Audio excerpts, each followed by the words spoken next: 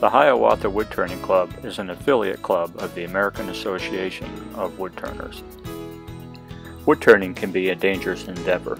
We encourage you to seek out training from experienced trainers, like those that can be found at an affiliate club of the American Association of Woodturners.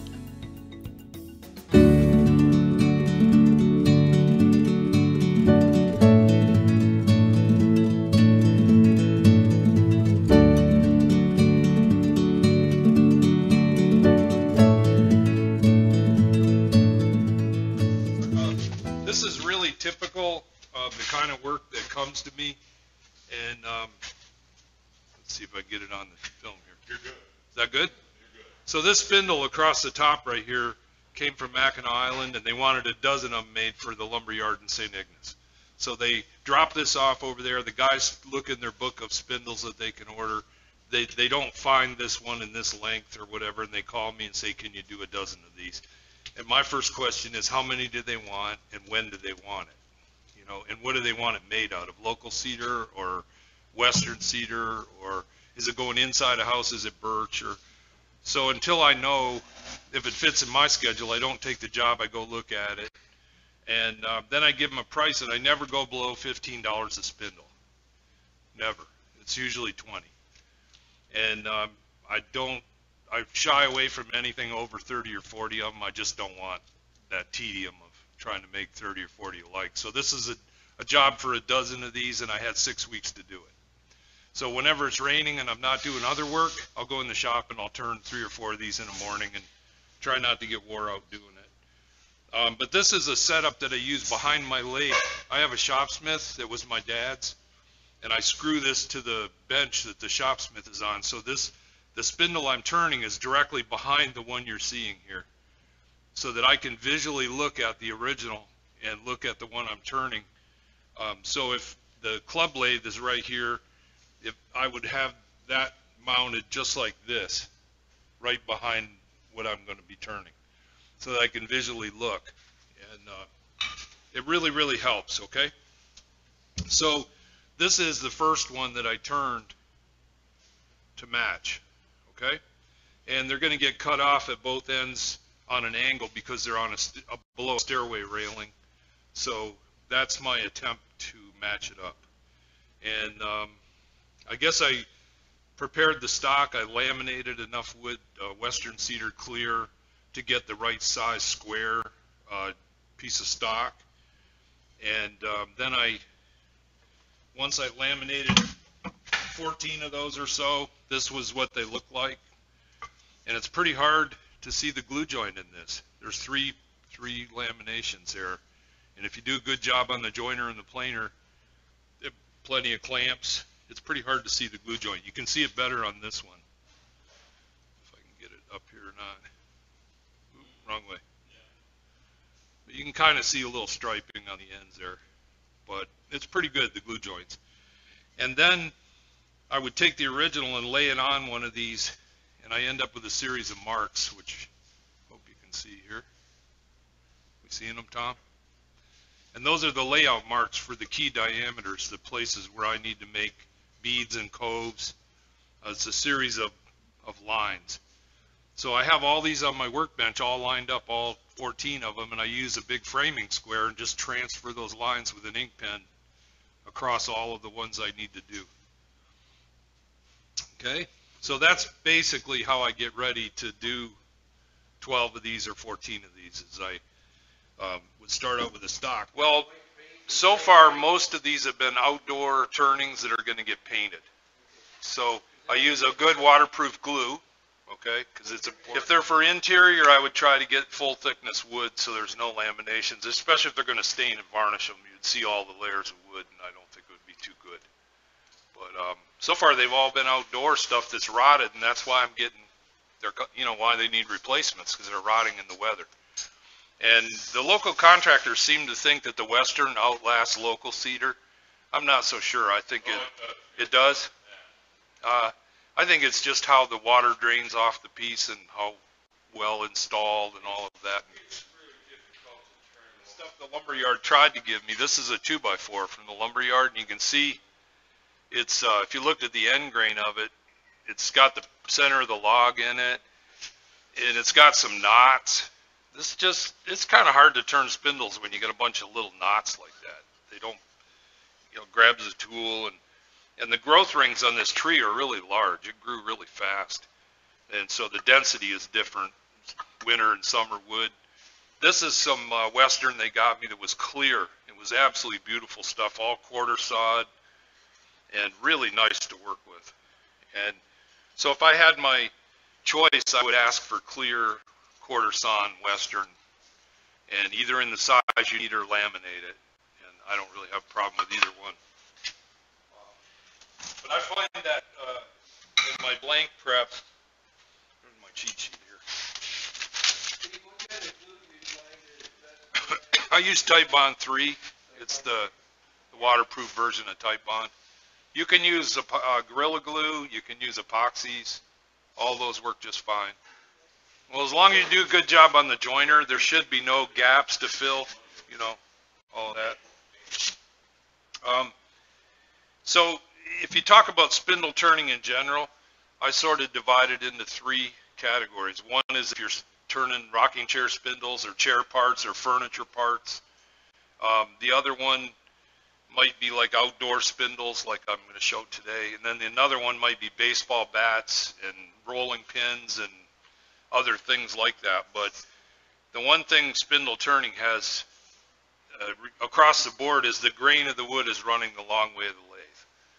So whenever possible, you try to cut downhill in both directions. From a bead, for instance, you're cutting downhill. You don't want to cut uphill. So from large diameter to small diameter whenever possible. And in some of the turning books, can we see this thing? Where's that camera? Oh, that one. Okay. Is that better? Good. Okay, so that's what I mean when I say you're cutting downhill. So you're cutting from the large diameter to the small. And you'll find this diagram in all kinds of books. But that's important because it really does cut down on the sanding time of what you need. Okay, so quarter sawed straight grain is the best. And I showed you some samples. And when they want a square spindle, I take great pains in making sure it's square. I run two surfaces through the joiner because you can actually, if you start out with a planer and run your wood through, it'll plane a banana curve into your wood. But if you start out with a joiner and make sure it's dead flat on two sides and at 90, then you can run it through the planer and you're going to get parallel, straight stock, okay? So the next step after you do that is to locate the centers. And here's two methods of locating centers. Can you see those? Okay, one is just to draw a line from corner to corner and then take a scratch awl or a drill and mark that middle. And the other one, you just set a tri-square a little before or past center, what you think, and draw parallel lines and then find the middle in there. So the better you locate that middle, the more your beads and stuff aren't going to have a flat spot on one side because you've gotten it off a little bit. You're off center. So that's kind of important to get centered up real good. And then the other thing you want to do is when you size your stock, you want it to come out similar to the original, but you also want to reduce your turning time by not making it oversized and having a lot of stock to turn away. So that's pretty important that you nail those key diameters, on this, that you have to have your square portion correct. And it takes a lot of turning away if you're really, really close to your final size. Hardwood versus softwood. Obviously the hardwood, I think in some ways it's stiffer. And if you're turning longer spindles, they don't tend to skip rope on you, where they bend in the middle.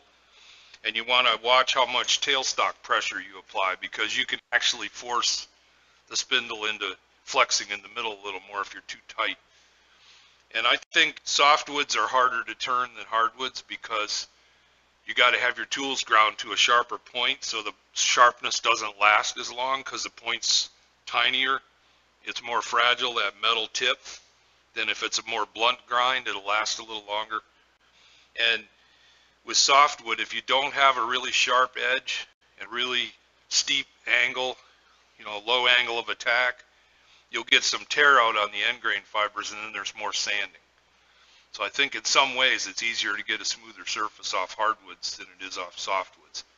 So I think this demonstration today on softwoods will be, I have very sharp tools, and hopefully I can just sand once at 80 grit and have them suitable for paint. That's my goal, is to have very little tear out, okay? Now as far as the lathe goes, when I spindle turn, normally the height of my lathe spindle right through here is at my elbow. So I adjust my lathe.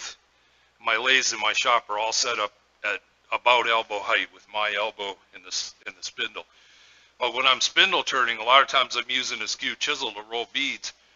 I like my lathe a little lower for spindle turning and a little higher for bowl turning, because I'm looking inside the bowl and I don't have to hunch over to look in there. And so that's a subtle difference for me. But I can spindle turn comfortably a little longer if I'm slightly below my elbow. The other difference of bowls and spindles, I think, is you spend less time with the tool handle against your hip, where you're moving your hips from side to side in a bowl. On the spindle, it's a little more hand action, and you're not freezing your shoulder and elbow joints as much. You're not doing the turner sway, I don't think, quite as much with spindle turning versus bowl. So the other thing about the lathe is you want a lathe that can turn pretty fast. The smaller the diameter of the spindle, the more RPMs you want to use, so that surface speed of the wood coming around is high. So when you turn your lathe on, this one's at maximum speed, which is 3,900. You want to make sure the bearings are pretty good in your lathe, because if you have a wobbly bearings and they're clattering and stuff at high speed, that's going to transfer into your work. So the lathe has to be pretty good, and your tool rest can't have a lot of nicks in the top of it, because you're moving the chisel quite a long ways.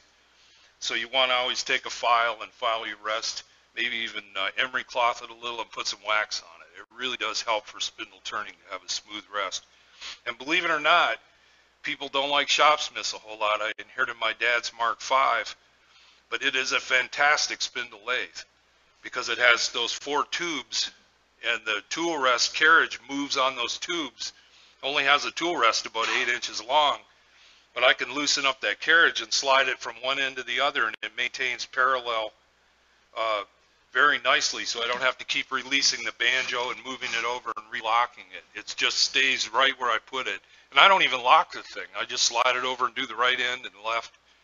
So as far as the lathes, having a long tool rest would help too, if it was fairly long. Or I've even seen some people that have dedicated spindle lathes where they have 2 tool rest bases like this, and they have a very long tool rest with 2 posts. And it's just set up for nothing but that. And you also can mark on the tool rest with magic markers, or put a piece of masking tape on the tool rest, or things like that for your key places. So vibration is an issue, and then I think the biggest thing for me is having the original right behind the lathe so I can visually look at what I'm doing. You can also, it's right there. You want to set a piece of caliper. Mm-hmm.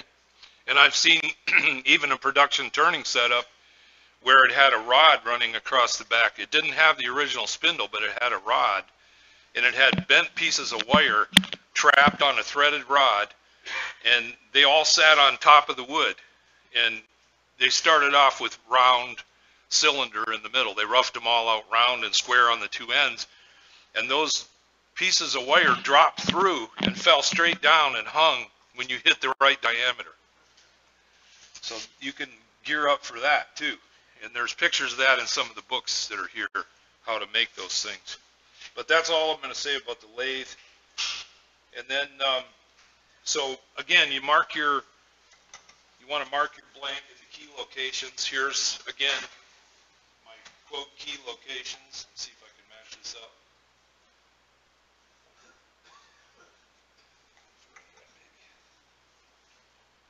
Okay, so, can you see those?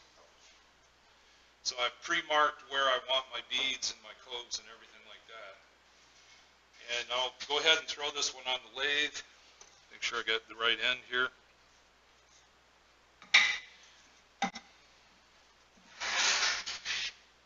And proceed to turn. Oh, she really goes, huh? Okay, so we start in the middle, right? Why not? Well, if we carve away a bunch of wood in the middle, we kind of weaken the middle. So I prefer to do the two ends first. Now, there are some turnings you'll do, spindle turning, where they're really long, and you'll need a steady rest in the middle, which is a hoop with a bunch of wheels that come in, and it holds the middle from whipping. So be prepared for that if you ever contract some long spindles or do some long ones. So I'm going to set, right now I'm going to set a caliper for either side of the bead. There's some flat spots. You guys see that okay? So I'm just going to set that caliper, a small one for that, and then I'm going to set a larger caliper for this one closer to the square end. And it helps to have a whole bunch of calipers, I found. How's that? See that? It just goes. So I got two calipers set. If I really wanted to, I don't have a third one, but I could set one for the beads themselves if I wanted to do that, or set it here for the smallest diameter as well. But we're going to start off with turning that one and the same one at the opposite end, okay? And that's done with a parting tool. This is the parting tool I use. And I use the longer end up. And you want to make sure that grind comes right to the diamond point of the tool. So I'm going to turn it on. Hopefully you can see this, Tom. And just cut straight in.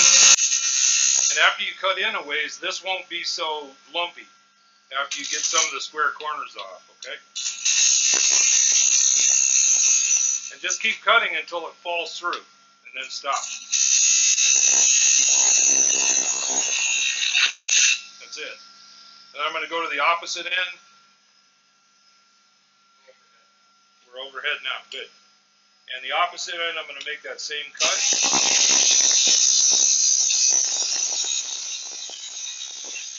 There it is. And then my next cut, we're here.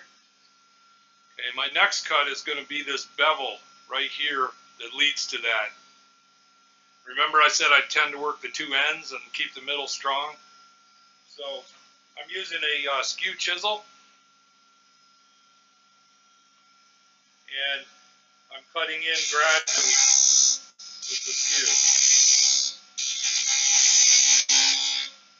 That's that end. I like the way he's doing that. I do mine the same way. That cutting here that he's doing, it finds the hole. That'd be a good cut. What I do is I take masking tape and tape all the way around the piece. Yeah, long point down. You'd be surprised how many of these things you get that they want you to make one like it. And that is, you know, think about rain running down the spindle. You'd be surprised how many of these I get where that is not a curved downward surface right here at the base of the turning. And I look at them, no wonder they rotted out. You know, they're not a downhill. Okay, the next two I'm going to cut are the, back to the overhead camera here. Next two are going to be here and here. And then at the opposite end of the spindle, there's these two. So those flats are my next cut. Again with a parting tool. Just cut straight in. And these are a little smaller, so I'm going to wait to put the caliper in a little bit longer until I see at the first diameter. Then I'm going to put it in carefully and just, that's one. That's two. And again, with the shopsmith, I just slide the rest along. Works pretty slick. Those catch on those corners a little bit if you're not careful.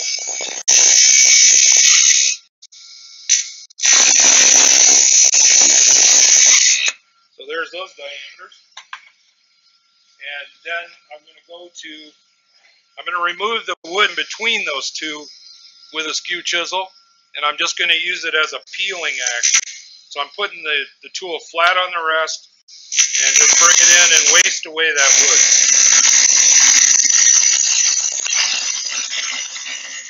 I'm just going to stop when I still see a little shoulder there so that I don't lose that marking. I'm going to go back to the other side and do the same thing. Now there's a very wide parting tool, it's called a bedan, and I could have used one of those or a square nose scraper just to go in and waste away that wood. It would have worked the same way. And my next step, again to the overhead camera, is going to be this little cove right in the middle between the two flats. And I don't know if you remember the diagram or not.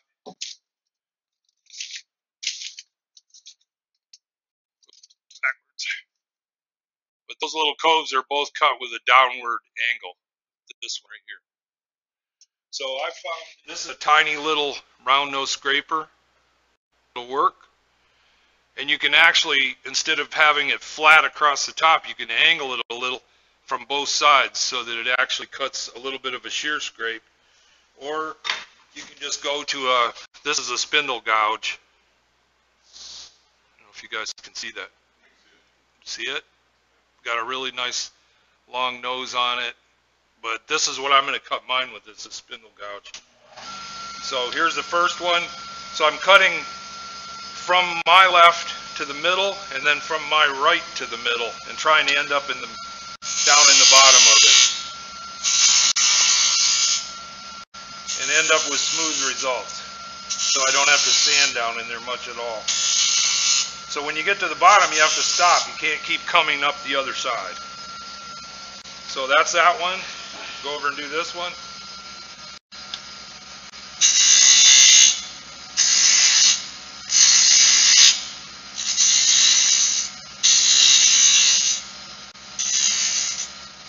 Those are done. You didn't tell it for them, right? You just eyeballed it? Just eyeball them. Yeah, you could. You could set a caliper and check them. Don't really need to too much. Okay, going back to my original, if it was right here, I could easily look at it and see what I'm doing. But, okay, this is the way it goes. So on my right hand end, I've got 2 beads, and on my left hand end, I have 1. So I'm going to roll the beads next. And this one on the right, I've got to relieve a little bit of wood there to be able to roll that bead. So I'll work at that some. We're going to start over here on the left with a single bead. And do this with a gouge, with a spindle gouge, if you're afraid of the skew chisel. But it's great practice to try to use the skew chisel, so I need to practice. And one of the first things you need to do is get it close. And you can use any number of tools. If you just take a spindle gouge and just waste away some of the wood before you try to roll the bead, that's an option, okay? And how do you know you got rid of the flash? You can shut it off and look, or you can just touch the tool without an edge, and you'll hear whether it's flat or not, whether you've achieved roundness. And when you have, you won't hear anything. It'll be pretty flat. So that's the point at which you know you have roundness, and you can now proceed to cut. So I'm going to use the short edge of the skew chisel, not the long tip. I'm going to start over on the edge, and I'm just going to start rolling the skew over. So it starts out pretty much flat and ends up almost vertical. And I'm using the bottom corner, the short edge, to roll. And then I'm going to go the other way.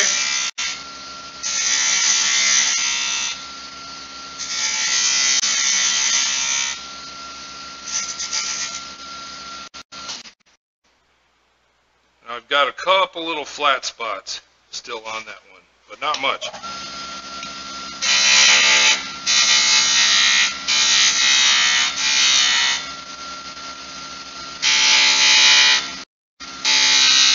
You can use the long tip to do the same thing, okay? But that's the bead. It looks pretty good, and it's shiny. It's probably could start at 220 or less. Higher even grit than that. So going back to my original again, just set it on here. The next thing I need to do is whittle this down a little bit, and then I'm going to work at the other end before I make it slender in the middle. So again, I'm going to go to the skew and just start whittling that down. I'm using the long point down.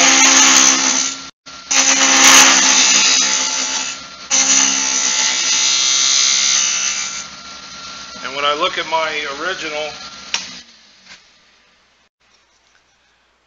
this surface right here is actually an outward curve, convex. And right now I'm slightly concave on what I've got going, so I need to take a little more off on the left, on my left.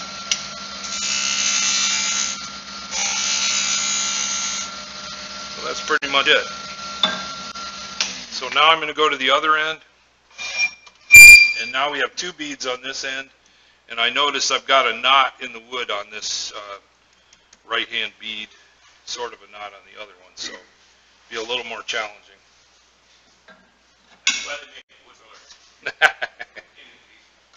And if we wanted to, we could make a cut here with a parting tool down close to that size. It would help some for rolling the bead. Or we could do a little cutting with the gouge. And right where that line is, I'm just going to cut a V going first one way and the other, just to get some depth to that. And then I can take it down, both of these where they're smooth.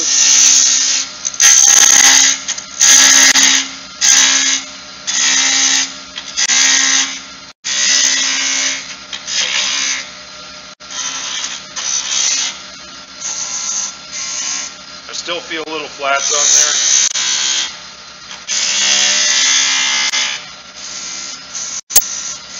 They're there, but they're really tiny, so I think I'm almost round. I am.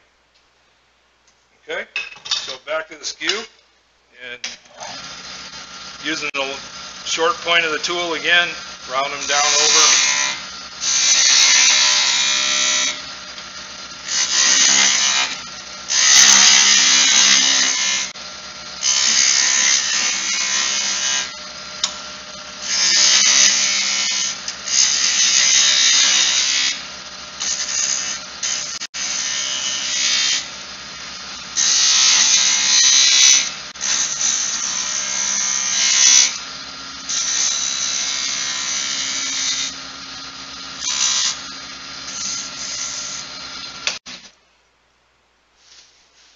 Couple round beads.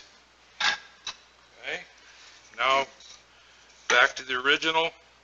We need a slope right in here, and then this whole middle part we need next. So I'll go ahead and do those, and that should be it.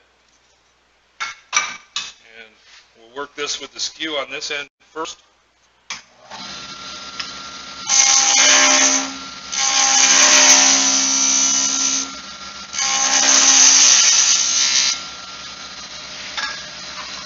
Compare to this original again.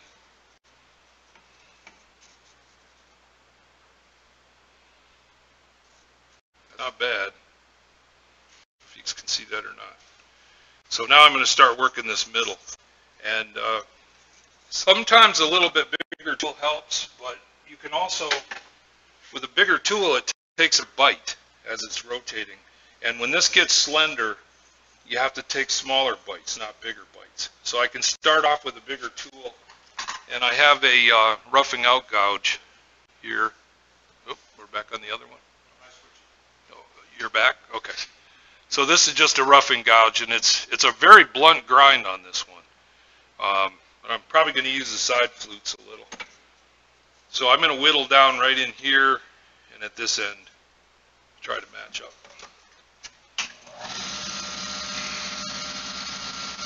Okay, so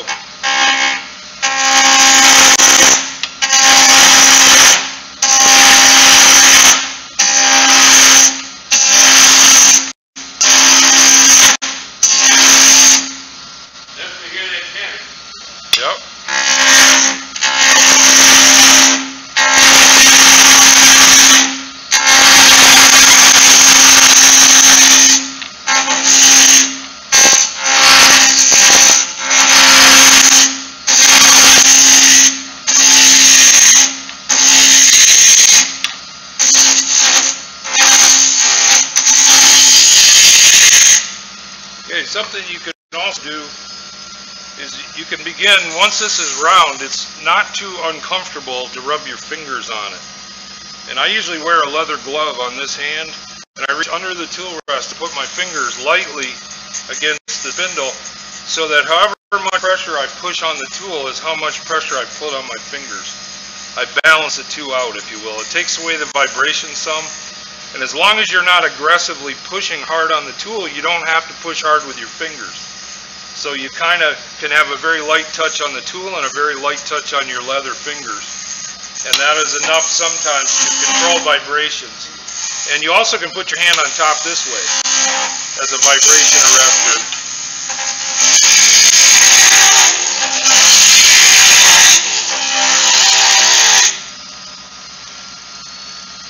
Work back the other way.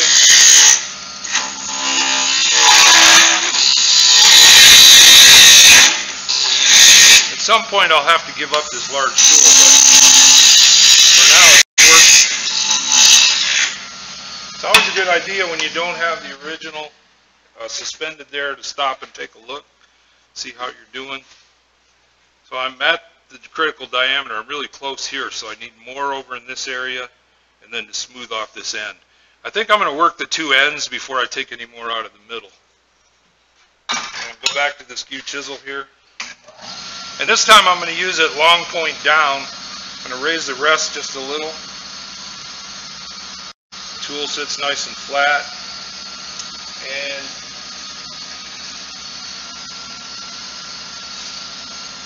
so we want just a really nice outward convex curve on this end.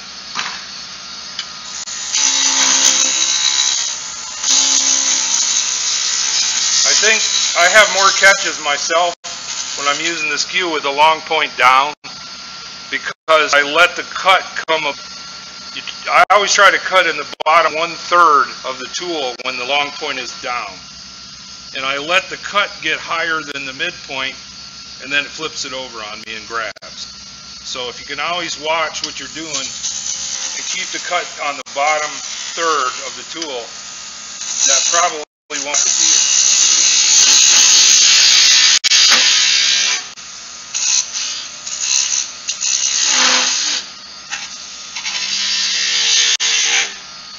Now that's all I'm going to do on that end for right now. We'll go down to this end. Again, helps to compare and look. I think I got it backwards again.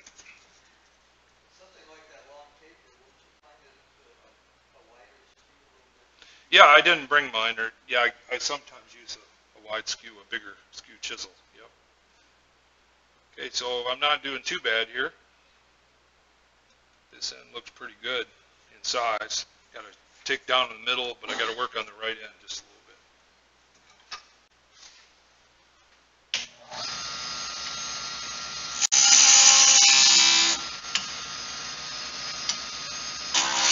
Okay, there's a subtle, just happen to look again visually, there's a subtle change here. From this point into here, it's actually a downhill curve. It's an inward flowing concave curve from this point to here. So that's, I found skew is really hard to do that. It's easier to do that with a gouge. And I didn't bring, yes I did, I brought a large gouge, which makes that quite a lot easier. So I'm going to use that to establish that concave.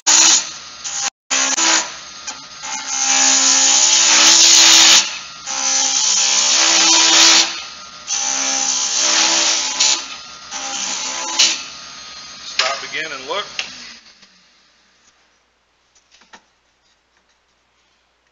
Got about the right curve.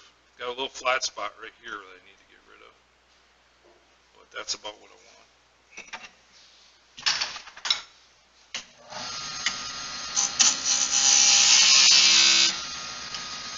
We can try to do it with a skew. Might be fun, huh? There it is. The best cut's always just one little bit from disaster, right?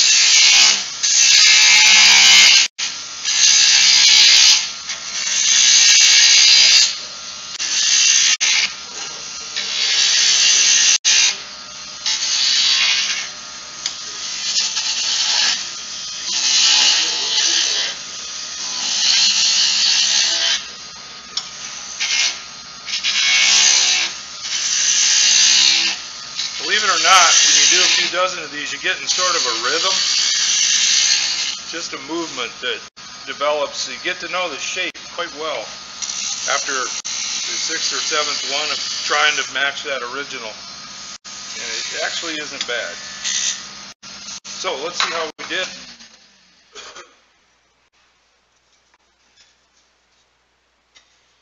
How's that look? This point here is definitely further toward the headstock than where mine is, so I could try to correct that a little bit. But otherwise, it looks pretty fair.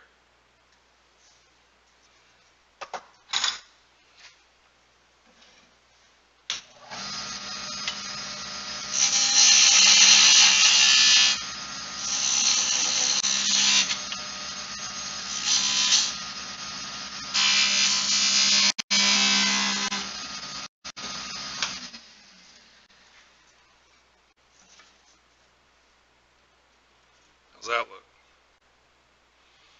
This one needs to come over just a little bit too, but it's awfully close. Okay? So before I sand, I like to go just snazzy. So this is a piece of baling wire. So I just hold it on there, get some friction. And there's like little burrs in those corners, and this kind of melts them all in, and I don't have to get in there with sandpaper, mess with it. So that didn't take long. Right. And then all I brought today was one piece of 80 grit. So being these are being painted, that's about all it takes. So I kind of roll this into a round shape. Just hit down in there just a little bit. They were pretty smooth to start with. I don't want to sand those shoulders. Nice and flat. Sand those.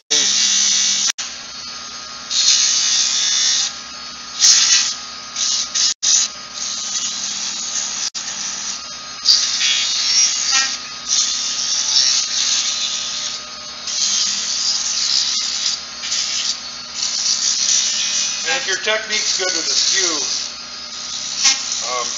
it shouldn't take a lot of sanding to get the spindle, close to your final shape and ready for paint. Now, if these were interior spindles that you want to stain and varnish, you might want to take them to 180, 120, something like that, where the scratches don't show as much. But that is pretty much our turning, okay, guys? See, I got a little sharp point right there that I probably could take off with sandpaper.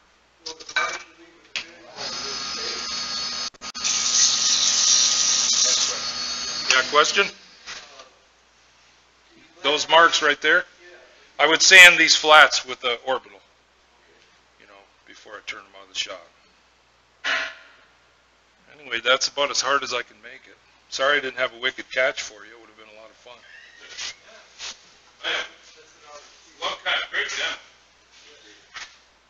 You know how many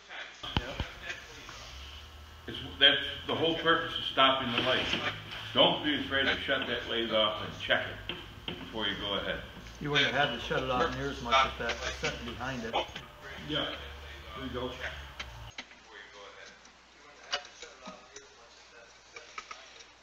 Yeah, there you go. I think the one I just did still warm.